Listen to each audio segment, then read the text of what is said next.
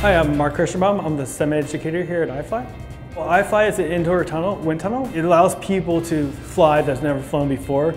So the STEM program here is a way of integrating math and science with fun, with flying. So we'll talk about the aerodynamics of flying and about the engineering of the tunnel and what engineers do, and we'll just kind of get kids interested in math and science. And we have 3 different curriculums here. We have one for elementary students, one for middle school, and then one for high school and college kids.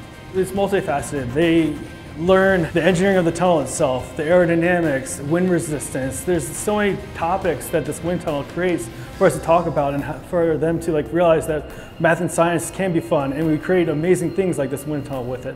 Hi, my name is Rebecca Saffron, and I am a teacher at Basis Scottsdale. Today we have 26 students ranging from 9th, 10th, and 11th grade, and they have all signed up for the term project called Extreme Adventure, and their goal is to document each day different adventures that we go on. And we started today with iFLY. It's a perfect combination so that this way they don't think, okay, we're just going on an awesome field trip, which it is an awesome field trip, but we also want to tie in the educational purposes, and they're actually getting the background and doing specific different STEM activities. So they'll really take away the mathematical approach and also the physics, and I really understand, why am I flying? Why is this air tunnel making me go high or low? And applying different team building activities through STEM to approach our learning experience through a field trip. Most of the time when you're learning, at school, it's just numbers. You're like, oh, why do I need this math? Why am I learning this? Why am I learning this?